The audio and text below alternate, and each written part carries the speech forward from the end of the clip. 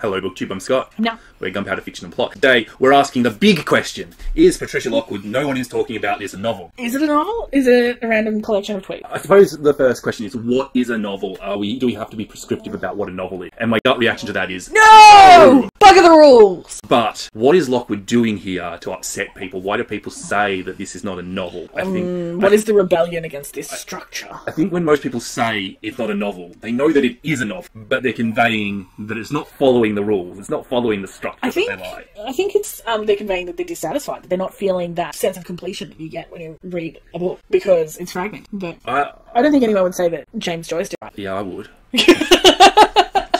It's just madness on a page. Just picked letters at random. Sometimes they didn't even spell words and put them together. Sometimes these letters were punctuation. Let's not get James Joyce territory damaged by privileged life I've lived when James Joyce's literature is the most traumatic experience I've had. Yeah, I do think that you can tell that Lockwood is a poet in the structure of this novel, because it's almost like we have individual poems that are somehow put together. It reminds me in a completely different way about the argument we have about Shut Up, You're Pretty. How you say it's a collection of short stories and I say, no, it's a fucking novel. Because they all run into each other, and all of Lockwood's individual poems run into each other, and it creates a bigger picture. It does. And also, it's not, I don't know, like if you sit there and you look at someone's Instagram feed or someone's Twitter history or their Facebook wall, don't you get a bit of a picture of who they are? Like, isn't that a background? Like, you know that that's not who they are, but it gives you an idea of how they'd like to be perceived in the world, and that sort of thing. Yeah, look, you know, if you're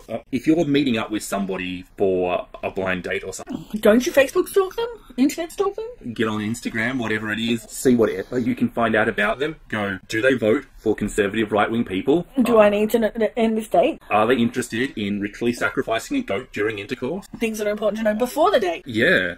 But that doesn't mean that it's not a valid form of communication. And I think that this collection of sort of tweets and memes and etc. it's different, it's unusual, but it's not invalid. Yeah, I don't think it's invalid at all. I think it works. And I think if a novel works, if it can tell its story, if it can make you laugh, if it can portray characters, if it can make you look at the writing, then those are all things that I want in a novel, and Lockwood's doing them all, so it's a novel. And a good one. And I think when the first person wrote prose, people are probably saying novel, didn't write poetry, doesn't rhyme. Do they call them novels then? I don't know if they did. I don't know. But I don't think we're going to end up with a mass movement toward tweet collections as novels. But I do think that for this particular story, it was very effective. Yeah. I also think that she has not abandoned what she knows as a poet. And there is, there is meter, there is structure. They're not garbled tweets in text language. I mean, sometimes they are. Only for emphasis. Like, they're not unrealistically or unreasonable. Authors should write to their strength. That's what Lockwood has done. Yeah. It's his strength. And that has led to a slightly unconventional structure. Well, I think the world is better for it. Yeah. Yay for the experimentation. If we didn't have people breaking the rules, we wouldn't evolve. Lockwood is doing breaking a rule, and we'll see if that has a lasting impact on literature or not. If you like this video, check out our video also about No One Is Talking About This, and how it compares to an ancient